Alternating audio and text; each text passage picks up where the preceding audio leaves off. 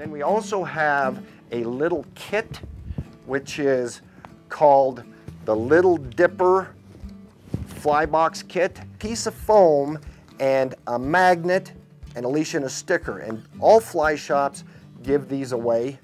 And so what we've done is build a kit where a kid can build their first fly box. And we've done work with Boy Scouts and a couple other youth organizations where they were actually able to build their first fly box. They're pretty dang practical. Fit in a shirt pocket, and it comes with a cliff sticker, so we're trying to get those younger anglers right off the bat.